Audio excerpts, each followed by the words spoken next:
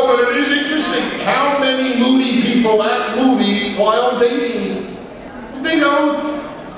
Now, why can they control it while dating, but not afterwards? Okay, it's a rhetorical question. It's clear that something is awry here. So that's one reason that the non-moody marry the moody. One reason is that they didn't know it. Another is the happy think they can change the unhappy. And they learn unbelievably painfully, wrong. You can't. There is only one person in the world who can make you happy. You. That's it. Others may make you miserable, but only you. No, that's true, unfortunately. But only you can make you happy. So I return to my primary statement. It is a moral attribute. Every single person rather be among happy people. You rather work with happy workers. You rather have happy parents. Ask anyone raised by an unhappy parent, and you will see why I say, and this has been my great insight on this matter for decades, it is a moral obligation to act happy. And that is why the title of this talk is Happiness is a Mitzvah. What does mitzvah mean? Mitzvah is an obligation. It means commandment.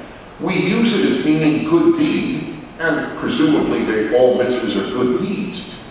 But the most important aspect of the word mitzvah is that it's a commandment. It is a commandment to act happy. It's not a nice idea, it's a commandment. Because of the amount of good you will bring to the world. This is true on the micro and in the macro. It is true for your family life. If you, what is it? You can see at airports, you know, they sell, many airports sell these little signs to put up in the house. Like, you know, cleanliness is next to godliness. So here's one that you will see if they ever sell any signs about life. This is one of them. Happy wife, happy life. Why do they have such a sign? Because by and large it's true. Now notice incidentally, just for interest's sake, nothing rhymes with husband. Happy husband, happy... There's nothing to put in. Happy husband, so what? I guess that's what it means. Actually, if you're married to a happy husband, let's put it this way, if you're married to an unhappy husband, you're not happy. It's not good. I would say, so this is what I would say, happy wife, unhappy husband, unhappy life. So that would be fair to say. We owe it to everybody. It is a moral obligation, and I don't understand why this is a chiddush, why this is a revelation to so many people. But it is. I guess because we have made everything into feelings and emotions. But happiness is well beyond feeling and emotion. It's an activity. One of the great thinkers of American history was Abraham Lincoln. Abraham Lincoln had a very awful life.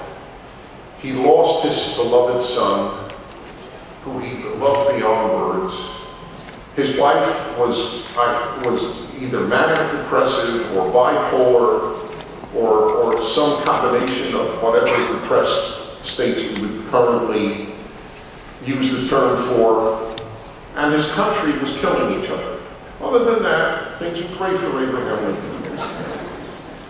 And Abraham Lincoln has the great virtue of having said, we are as happy as we decide to be. That's true. The unhappy think that those of us who act happy had an easy life. This is one of the great self-deceptions of the moody. They think that the people who walk around with a cheerful disposition had it easy, and that's the reason they have a cheerful disposition. But it's not true. On Earth, the percentage of people who had it easy is perhaps 2%. Perhaps. 98% haven't had it easy, and there is no way to know if a person has had an easy life by their cheerfulness. There are people who have lost a child who walk around with a happier disposition with all that permanent pain of the loss of a child. And I'm picking the worst of the losses you can have. Then there are people who have had no comparable trauma and walk around miserable. So that's on the micro level what a moral obligation happiness is. Now on the macro, every Friday, the second hour of my program is called the Happiness Hour. I've been broadcasting it now for 17 years. Thank you. Only 11 people applauded, but nevertheless. No, I wasn't asking for more. I was just pointing out a statistical fact. And thank you. That's okay. Now I'm self-conscious. Thank you. In any event, it has been a very powerful thing for people, and for me, incidentally. I've worked out a lot of my own issues through the Happiness Hour, believe it or not. There would be no way for you to know that, but I am telling you that I have. It's been a great help to me. Anyway, I point out almost every week as the show opens, the happy make the world better, the unhappy make it worse. I gave you the example in the micro, family life, friendship, workers. But on the macro, it's true. When you think of ISIS, do you think of the happiest Muslims join ISIS? When you think of Islamists, is the first word that comes to your mind happy-go-lucky? Hey, another great day to behead people. What a wonderful life. That's right. I mean, think about it. These people are miserable. They radiate miserableness. Happy people don't become terrorists. Happy people don't become Nazis. Happy people didn't join the Communist Party. I mean, just think of that. Happiness is huge. This is what I'm trying to tell you. It's huge. Now, since I'm speaking at a shul, and since it's titled Happiness is a Mitzvah, let me tell you something. And by the way, I have said this on the radio, even though 95% of my listeners are not Jewish. I have said this on the radio. When people say, where'd you get these ideas? And I will often say, from my religion, Judaism. And that is the case here. And I want you to understand how. How did I come up with these important insights from Judaism? So here, I'm going to now broaden this into another, utterly related issue, but not just happiness. You all know, I presume, the famous story of the non-Jew, the pagan, who came to two great rabbis, Hillel and Shammai, and said, would you tell me what your religion is, Judaism is, while standing on one leg, or on one foot, depending on how you translate it. So Shammai notoriously just hit the guy with a stick and told him to leave. He couldn't do something so profound while standing on one leg. On the other hand, Hillel said, okay, no problem. Do unto others as you would want done. Do not do to others as you would not want to do to yourself. The rest is commentary. Now go and study. That was it. And Hillel is considered the man who gave the proper answer, not Shammai. So, if I may, and I admit this takes a little chutzpah, because I know I'm not Hillel. Nevertheless, non-Jews come over to me, literally, all the time, and ask me to summarize Judaism. They don't say while standing on one leg, but what is Judaism? So if I were to answer this pagan coming to my home with that question, I would have an even briefer answer than Hillel. And this would be my answer.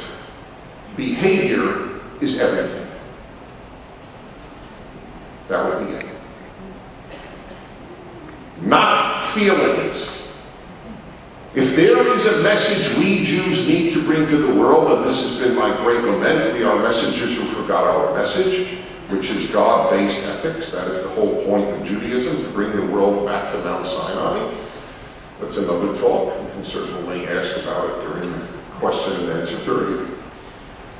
But our message is, in addition to God, our message is behavior, not feelings.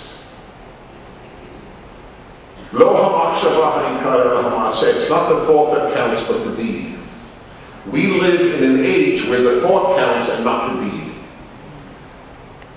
Now, I debated coming here whether I would allow myself even an teensy bit of what you might call political thought, but having you pretty much know my politics, and I'm not here to speak specifically about politics, but I want you to understand how I see much of the political divide. One side being much more action-oriented and the other motive-oriented. I'll give you one example. Affirmative action for Black Americans, lowering academic standards to bring in more Blacks and Hispanics, but especially Blacks. If you are motive-oriented, you are for affirmative action. If you are behavior-oriented, you're against it. Because it doesn't work. And in fact, by every piece of data I've ever seen, including from Black academics, it has been horrible. Horrible for many Black students. Because they get into colleges that they're not academically prepared for, and then they graduate at a much lower rate than other students. That's not their fault. I went to Ivy League graduate school, but I was not ready for Ivy League undergraduate school. I was not academically ready.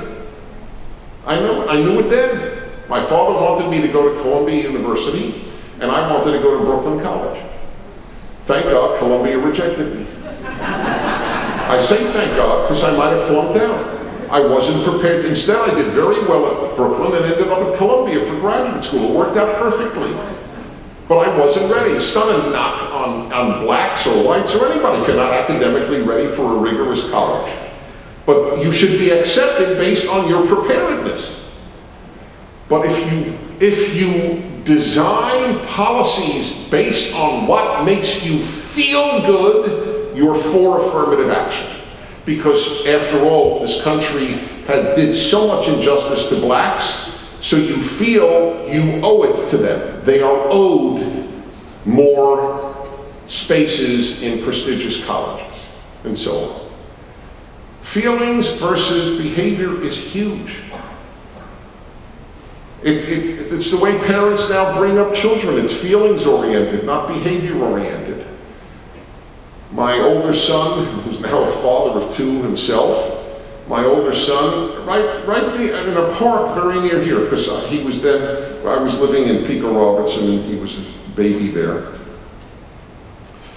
And one day he was at a park near here, and he was about 2 years old. He was a toddler.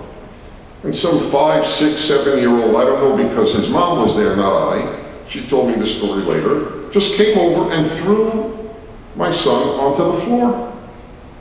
Just like that. The mother ran over to her son and said, "Darling, what's troubling you?" Okay? That woman is the product of a society that says feelings matter and not behavior. What troubles people who do evil doesn't trouble me. What troubles me is the evil that they do. This notion, if we could only figure out the psychological state of people who do bad will conquer evil, is wrong. It's just wrong. The issue is you must control behavior, period. In 8th grade at yeshiva in Brooklyn, the Rebbe got a little tired of me talking in class, and to put down his cigarette. He smoked in class. Those were the good old days. It was a freer time. But when I put he did. He smoked in class, put his cigarette down, took me and threw me over 2 desks. Okay. Now, by the way, I remember this vividly. One thing I remember was, I am so much bigger than him. How did he do this? And he was a very small guy, and I was always big. So he kicked me out of class afterwards. I wrote him an apology note, I'll never forget, on toilet paper. I went to the bathroom, I wrote an apology. I was very sincere, because I wasn't a bad kid, I was just, I was bored out of my mind. I talked the whole time. So the only reason I'm telling you this is to bring this to your attention. Whenever I tell this story on the air or in a speech to people today, their first reaction is, wow, what did your father say when he heard what the rabbi did? To which my answer is, you have to be kidding. Had I told my father, he'd have thrown me over 2 desks. You gotta be kidding. That's the last thing I'm gonna tell my father. Then I'm finished at home, just like I was finished at school. It's a different time today. To say that any teacher who would do that today would be fired and sued and very possibly imprisoned. Okay? In our time, though, the teacher was right and the student was wrong, period. Now, are there times where that was just wrong? You know, by the way, this transcends religion. Many of you may remember my beginning in radio was here in LA, on a national show, but I began here in LA. And it was with a very popular program, Religion on the Line. I had a rabbi, priest, and minister, different ones every week, 2 hours Sunday night. It was extremely popular, and I loved doing it. I did exactly for 10 years. And after about 5 years, I realized, I actually said this once, or more than once on the air. I said, hi everybody, welcome to Religion on the Line, or the ex-Catholic Hour. We got so many calls from ex-Catholics who were still angry at a nun from 3rd grade because she rapped him with a ruler on his knuckles. I remember a guy, he was 90, he said, you know, I want to tell you, I left the church when I was a kid. So I said, why? I said, because the nun rapped me with a ruler, I'll never go back to church. So I said, I'm just curious, how old are you? He said, 90. I said, you mean this has been bugging you for 87 years or whatever, for 80 years? It's like unbelievable. I'm not bugged that my rabbi did that. He was right, to be perfectly honest. I was a nuisance. We live in the age of feelings. Everything is about feelings. How is good and evil determined? How do you feel about it? There is no good and evil. It's feelings. Do you know that I speak to Jewish kids and they're not prepared to say the Nazis were wrong? I know you don't believe me. It's okay. What I am preparing to make a film on what young Americans think that you will see. So this is what happens. I go and I speak to students, high school students, let's say, and I will say, so is there a right and a wrong, or are there only opinions about a right and wrong? Answer, only opinions. There's no objective good and evil. There are only opinions about what is good or evil. So then I would say to Jewish kids, when I speak at a Jewish school, so I'm just curious, so are you prepared to say what the Nazis did to the Jews was wrong, or only in your opinion they were wrong, but after all, they thought they were right?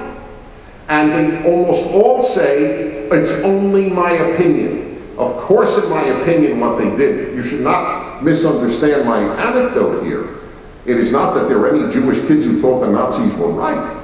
It's that they're not prepared to say they were wrong, only that it's a matter of opinion. My opinion against Nazi opinion. Everything is feelings. And I learned from Judaism that there is a moral right and wrong that is objective because it's rooted in God, not personal opinion. That was huge. It is huge. And we who believe that are a very small minority of Americans today, especially if you go to college and especially if you go to graduate school. It's all opinion. And it's all feelings. That's why the universities today are all about you can't hurt anybody's feelings. 70% of American young people, that is college students, believe that racist and sexist talk should be prohibited on campus. Banned. Banned. Not free speech? Because somebody's feelings may be hurt. The whole point, of course, of free speech is that, of course, it might hurt people's feelings. Nazis marched in Skokie, Illinois, which had a disproportionate number of Holocaust survivors living there. And the ACLU defended their right to march there. Because in America, it's freedom of speech. Not anymore. Free speech is not a value among most young Americans. If it hurts people's feelings, it should be banned. And it's all a matter of feelings. They had a debate at a university, at Brown University. They had a debate. 2 women debated on whether or not the campus is a rape culture. This is a new charge made against American colleges, that they are a rape culture. One woman said it's not a rape culture. One woman said it was. Brown University provided a safe room for students who would be traumatized by hearing somebody say it was not a rape culture. That they would be so offended by that opinion, and you know what they provided them? They provided them with Play-Doh and with stuffed animals. These are college students. Instead of saying, what the hell is wrong with you? If you can't hear an opinion you don't agree with, you are an infant. Grow up. But if anybody in college said that, they'd be fired. Because the students are now customers, not students. And the customer is always right. How do you get $50,000 a year? You have to make the customer happy. Feelings, everything's feelings über alles. Feelings above everything. And I learned in Judaism that it's actions, not feelings. This was huge. The Tanakh, that our Bible is filled with warnings not to trust the heart. I mean, if you daven regularly, you say, "V'lo taturu acharei levavchem v'acharei einechem asher atem zonim achareihem." Don't follow your eyes or your heart. And it's always mistranslated. It's translated, after which you go astray. It's not what the Hebrew says. After which you prostitute yourself. If you follow your heart, you'll be a prostitute. That's the Torah, man. That's what I grew up with, because I know the Hebrew. The Tanakh doesn't trust the heart as far as it can throw it. This is how you behave. Act happy, you'll feel happy.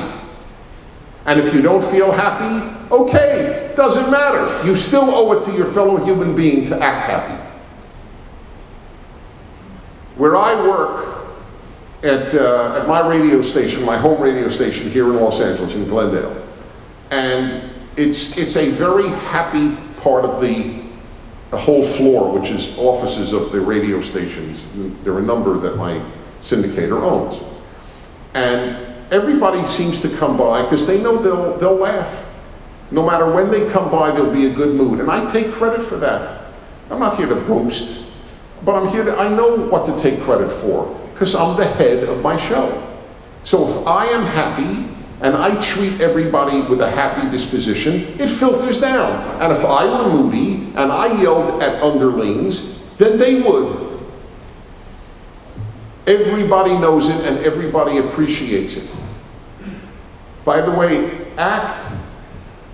no matter what it is, actions count more. Now, I will now be very, very popular with many of the men here. And I don't know how the women will react.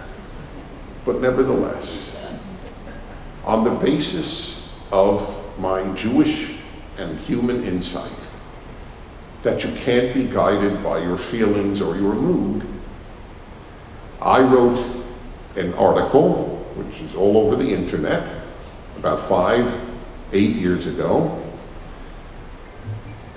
when it's titled, "When a Woman is Not in the Mood."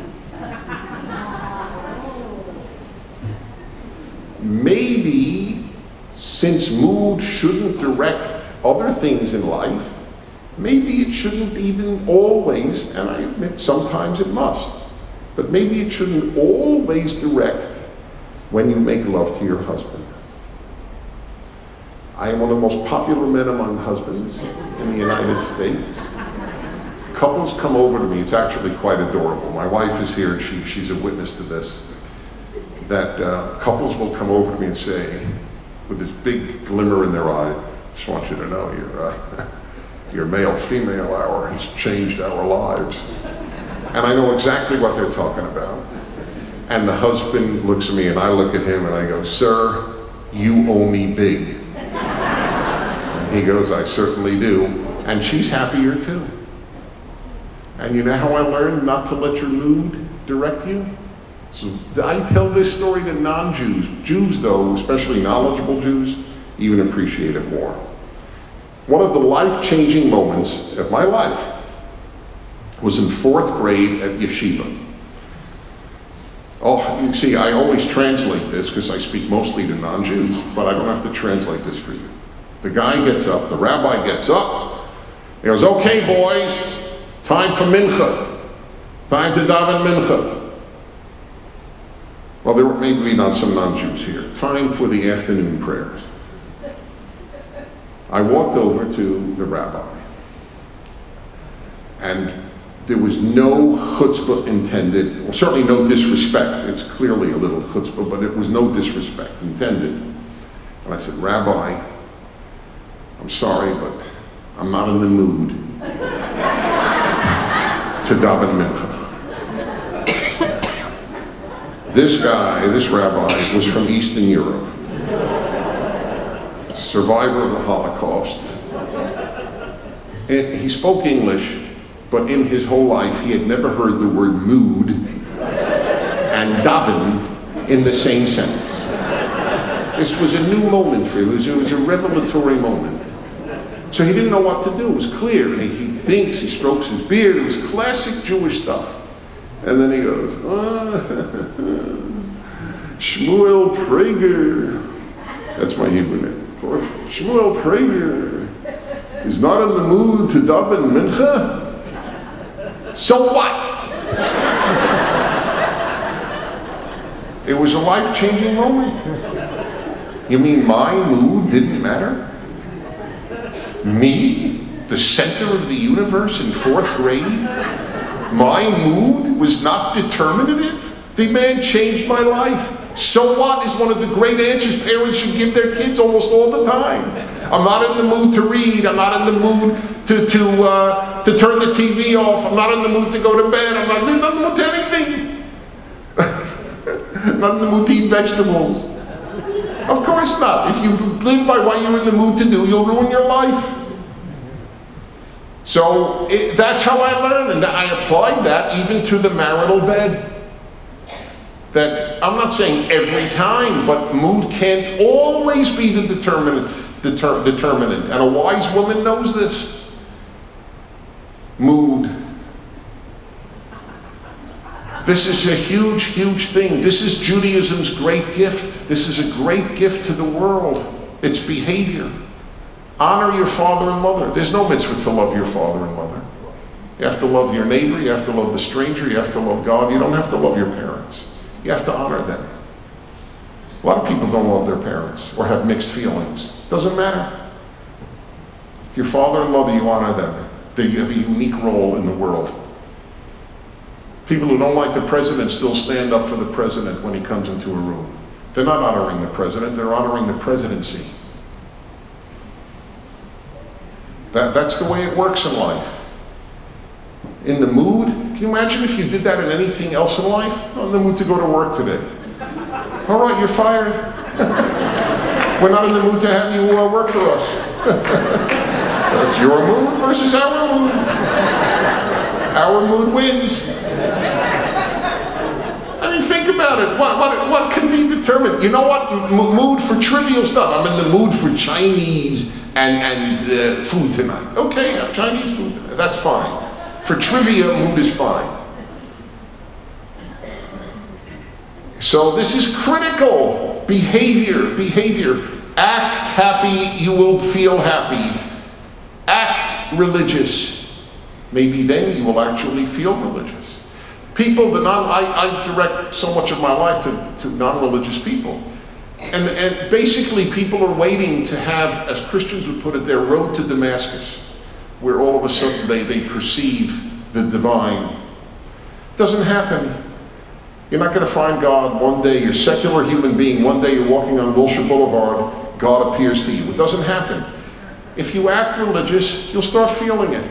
As I tell Jews, and as many of you know, and I never like to be perceived as what I'm not. I am deeply a religious Jew, but I'm not Orthodox. I do some sins. And anyway, nevertheless, I have brought more Jews to Orthodoxy, ironically, than almost anybody. I mean, this is a fact I'm proud of. But it is a fact. And one of the things I tell Jews is all the time, I'll tell you what, here's the deal.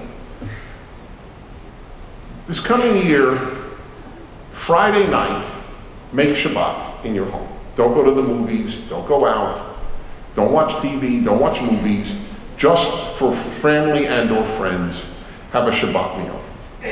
After 52 times, if you still feel nothing, go back to movies on Friday night. But anybody who's ever tried it doesn't want to go back to movies. Because they behaved a certain way 52 times or 50 times or 45 times, that has been meaningful. Act loving, you'll feel loving. Every time you say I love you to your spouse, it doesn't mean that you are in the throes of romantic feeling necessarily. You say it because it has its own impact. It creates in you and in them more of a loving atmosphere. So it's worth saying. And if you can't say it, you have a bad marriage, it's a separate issue. But if you have a decent marriage to a decent human being, it should be said. Act in any way and then you will feel it. By the way, act selfish, you'll end up selfish. Ray Fine, the actor, was the Nazi commandant in Schindler's List. I'll never forget an interview with him in the New York Times at the time of the movie. And he said a fascinating thing. He said, I couldn't wait till the movie was over. And so the interviewer said, why? He said, because I was getting meaner when I wasn't in front of the camera. Oof, I get the chills telling you the story. And by the way, the opposite is true. Even though I live here and I'm somewhat well known, I've never pursued celebrities. I have no interest in celebrities. I have just in interesting and good people. There was one exception, Charlton Heston. When he invited me to lunch, I grabbed it. And we became somewhat friendly. And I asked him once, did playing Moses, the most famous role he had in the Ten Commandments, did playing Moses affect your life? Not affect your acting, affect your life. And he said it was life-changing. A, because of the role I played affected the way I want to live my life. And B, because I knew people perceived me as Moses, I had to be a decent person. Isn't that interesting? And here's Ray Fine as a Nazi commandant, just acting. He knows he's acting and it's still having an impact. That's how powerful behavior is. Feelings. You know, I have become a great advocate of Christian-Jewish unity and bonding in America because we've been blessed to live in this country. America's Christians are not Europe's Christians. And Jews should never saddle America's Christians with the terrible things done by European Christians. And I speak always of Judeo-Christian values because they exist. Judeo-Christian theology is not an issue. There are different theologies. But values? Having said that, that is all a preface to one of the handful of differences, not theologically, but values-wise between Judaism and Christianity. And I say this to Christian audiences. It's not, I never tell, somebody told me his father once told him something to the effect, never tell a lie, then you don't have to remember what you said. And I somehow instinctively adopted that at a very early age. I don't tell audiences different things because I'll never remember what I told which audience. So I say the same thing to all audiences. But here's an interesting difference. And it is a feeling behavior difference. Christianity is more feeling, and Judaism is more behavior. By the way, it's not a one-way street though, because sometimes Jews have gone kaga on behavior, where halacha becomes God, and you know, what is it, Menachem Mendel of Brisker, one of the great Rebbeim said, sometimes halacha can be avodah zarah. Sometimes Jewish law can be idol worship. It's very important to remember.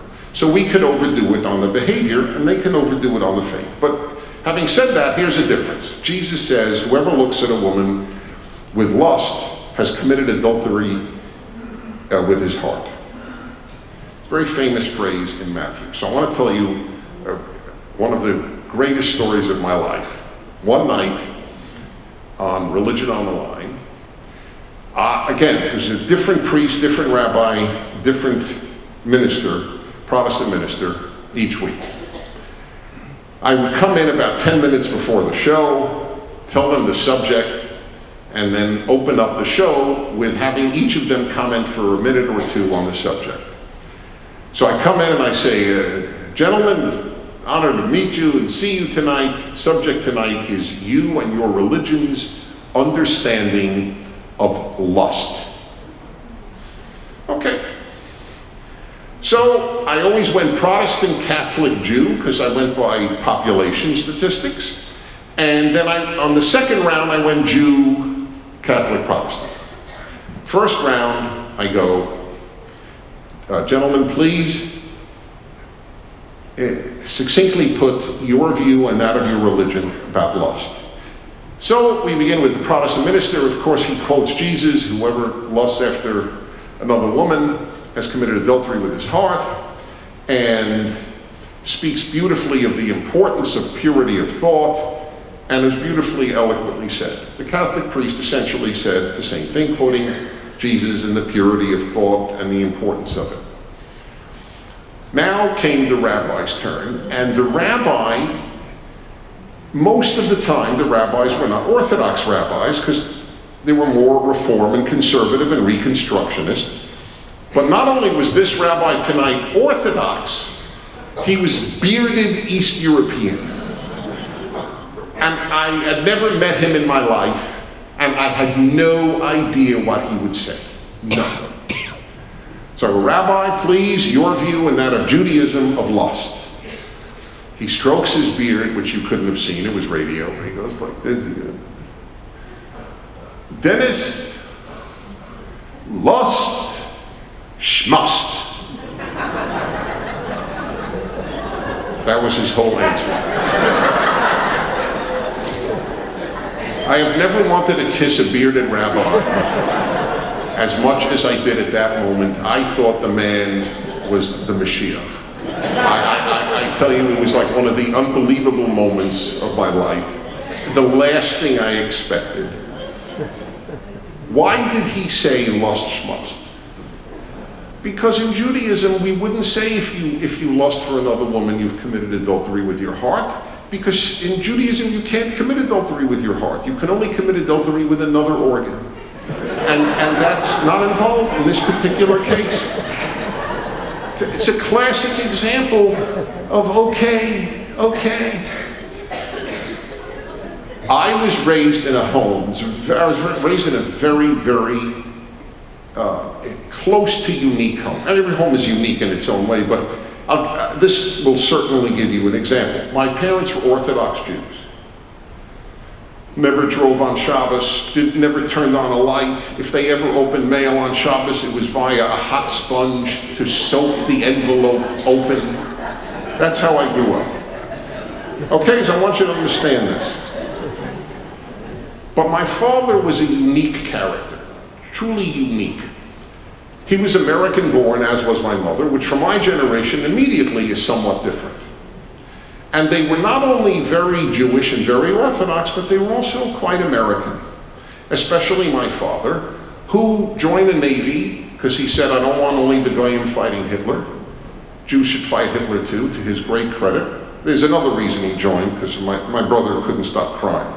But that's a separate issue. He just felt that fighting World War II was easier than dealing with my brother, who was a very crying baby. I wasn't born yet. But in any event, the bigger reason is the first reason. My father joins the Navy, ultimately becomes a very high officer in the Navy for 3 years in the Pacific. And so this is all a preamble to a very real difference. My father became the president of the Orthodox shul that we attended, Kingsway Jewish Center, Nostrand Avenue on Kings Highway, Brooklyn, New York. So I don't know why anybody would applaud, but nevertheless, it's a wonderful place. Anyway, my father became president, and my father, I hope that the rabbi will not regret my having been invited, but my father subscribed. He didn't merely pick up at the newsstand and hide it in a brown bag. He subscribed to Playboy magazine. The president of an Orthodox church. More than that, he left a copy on the night table or on the coffee table, and then put it away where both his sons would have access to it in his study downstairs. So you would have the Talmud, and then every issue of Playboy that was ever put out. Now, he made a very big impact on it. It's the reason I can talk so freely about sexual issues, is thanks to my father. Because my father was married to my mother for 69 years. They had a love affair for 69 years. Really 73, they dated for 4. 73 years. When she died, she preceded him, he was 90. It was the end of his world. She was the center of his universe. She knew he got Playboy. So I didn't grow up with the notion that whoever lusts after another woman has committed adultery with his heart or anything else. He was totally loyal to my mother. Till my mother died, all he would say to me is, your mother is the most beautiful woman in the world. I tell you, I'm almost going to well up with tears, because he meant it. And by the way, she was beautiful till 90. Every day she did her hair, every day she wore a beautiful skirt. I mean, she took her looks seriously till the day she left us. And my father told the world how lucky he was every day. It was an amazing, I grew up seeing a love affair. But the man read Playboy. Read. Read is sorry. He observed Playboy. This was a very huge lesson. Now, I know that in From Life that would not be looked on positively. I understand that, and I'm not trying to advocate anything. I'm trying to explain that this is possible, and that is why a bearded East European rabbi, well to the right of my father, would have said lust schmust. These are all illustrations of this phenomenal teaching of Judaism, its behavior. Its behavior. The Torah doesn't say give tzedakah as you feel. It says give 10%, whether or not your heart is in it. That's it. And for all the mitzvahs, it doesn't say if you feel like it, or be guided by your heart. So I conclude by saying this is what I learned, this unbelievable lesson. It isn't intentions. It isn't feelings. It's behavior. And that's even true for the topic of the evening, happiness. Lincoln was right. You are as happy as you decide to be, or to be even more precise, you're as happy as how you decide to act. Thank you for hearing. Thank you very much.